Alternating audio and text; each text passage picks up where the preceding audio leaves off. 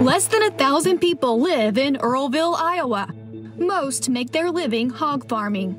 That was the case for Amy and Todd Mullis. The couple owned and operated this sprawling complex that included 2 hog barns and lived on the property with their 3 children. The hardworking couple built their business together, but while the business thrived, the relationship did not.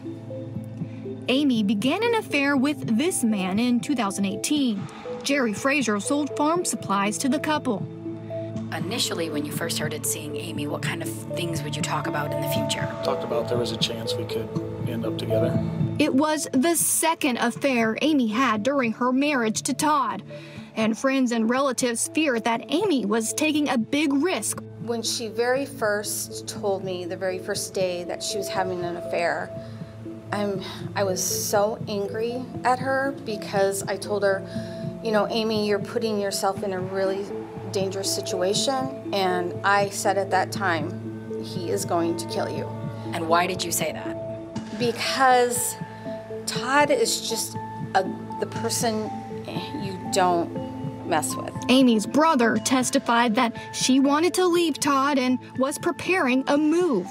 Amy asked me if she could store Grandma's couch and some chairs and lamps at my house so that she would have some furniture when she left Todd. But before she could make it happen, on November 10th, 2018, her life was cut short. Her 13-year-old son found her in the shed that morning. She was just inside the door. And what position was she in? She was kind of on her hands and knees, face down. What did you do? I yelled for my dad. Did you see anything that was protruding or sticking out of your mom's body? Yes. What did you see? Corn rake. Todd suggested to first responders that his wife died as a result of an accidental fall on a corn rake, which he removed from her back. I just wanted to help her. I just wanted to, let's go to the hospital. Just set her down more or less a little bit in my arm. I just reached over, I pulled the fork out. But a closer look at her injuries led investigators to another conclusion. And in this case, what was the manner of death? Homicide. Dr. Kelly Cruz examined Amy's body and found 6 puncture wounds in different directions, but just 4 prongs on the corn rake. What do those different directions indicate to you? To me, they indicate that she would have to be impaled with the rake at least twice. Prosecutors argued Todd killed his wife because he did not want to lose the farm in a divorce, and that he was bitter about his wife's infidelity. Prosecutor Maureen Hughes accused Mullis of calling his wife, quote, a cheating whore under his breath during the 911 call.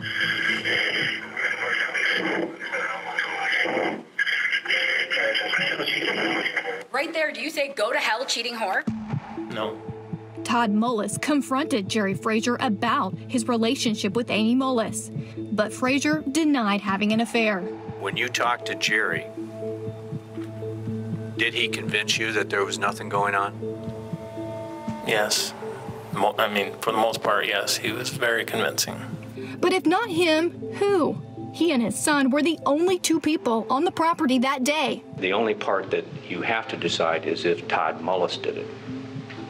Because certainly she was murdered. The jury deliberated for 7 hours over 2 days and returned its verdict. We, the jury, find the defendant, Todd Michael Mullis, guilty of the crime of murder in the first degree.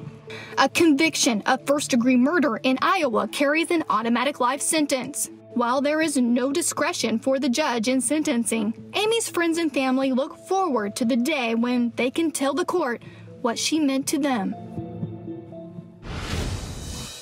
And that was 7 months ago. Let's bring Chanley Painter in. Chanley, it's been 7 months. What's going on with the sentencing? What's the status? When is it going to happen?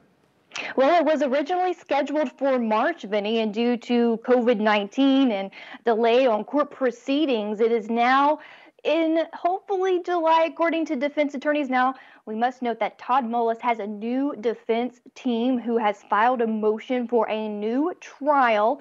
And so when the sentencing does happen, Vinny, first the judge will have to rule on this motion. The defense filed, the prosecution has responded, and then in Iowa, the mandatory sentence is life without parole. So the judge doesn't really have any discretion. That's what he will be sentenced to if the judge does not grant this motion for a new trial. But Amy Mullis's friends and family will be able to give victim impact statements during that hearing.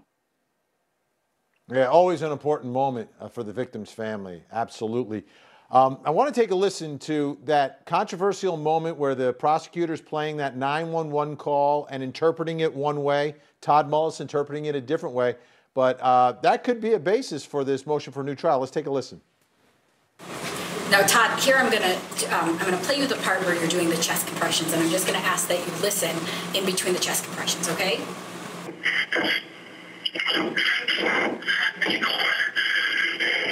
Todd, do you whisper cheating whore right there? No. Okay, I'm gonna play another clip for you.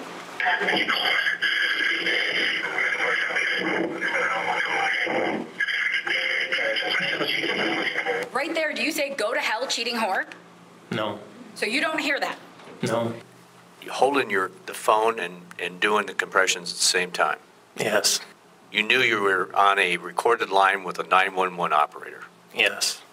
Do you believe that you said, whispered, cheating whore or go to hell, cheating whore while you were doing CPR? No.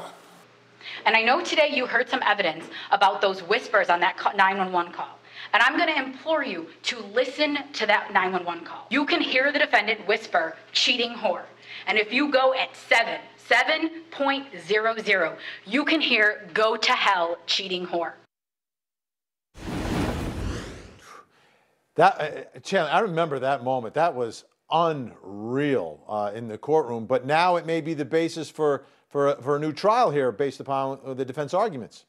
Right. It is the first argument they make in the motion for a new trial. And even listening to that again, once you hear her suggest that, it's hard not to hear that maybe what he says under his breath during the 911 call.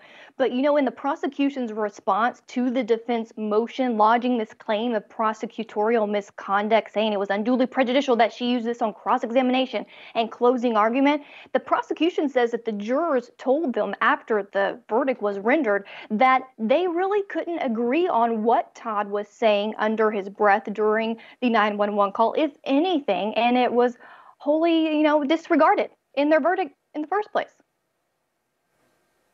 That's and ultimately that's the most important issue, right? You know, what did the jury consider? What didn't they consider? There's another issue involving the description of the computer searches. Let's take a listen to some of that testimony. There's another search, same date, January 5th, 2018 at 2:54 in the morning. This is a visited site.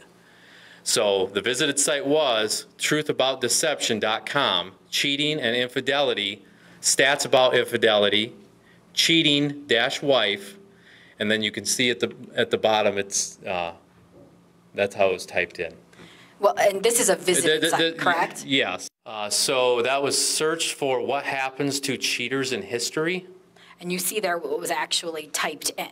Yes, at the bottom you can see the characters that were typed in. And at 1:15 and 34 on that same date of May 10th, 2018, was a site visited. Yes. And what site was that? The Making of a Cheater. At 1:39 and 22 seconds on May 10th, 2018, was there a visited site? Yes. And what site was that? So it was once a cheater, always a cheater, marriage therapist weigh in. And that was a Huffington Post. Yes. On that same date of May 10th, 2018, at 1:43 and 20, was there a search? Yes. And what was the search? Search for what happened to cheating spouses in historic Aztec tribe. All right. So what's the defense arguing here is the basis on these searches? They're arguing improper expert testimony coming from that Delaware County deputy right there on the witness stand. And their beef is with, cross-examination was a big deal that he couldn't define UTC, the time code for a lot of these entries on Todd Mullis's iPad. And so the defense is now saying, look, he wasn't supposed to be an expert. He wasn't an expert in this, and therefore that's a ground for a motion for a new trial. And really, Vinny, the jury, when they were deliberating 7 hours, had one question, one note, and that was about UTC time. Again, the judge, they weren't able to answer that question. It wasn't into evidence, but again, the state response that, look, their verdict speaks for itself. It was more about what he searched, not when he searched for it. Yeah, to me, I always looked at this case very, very simply, that it was 6 minus 4 equals murder.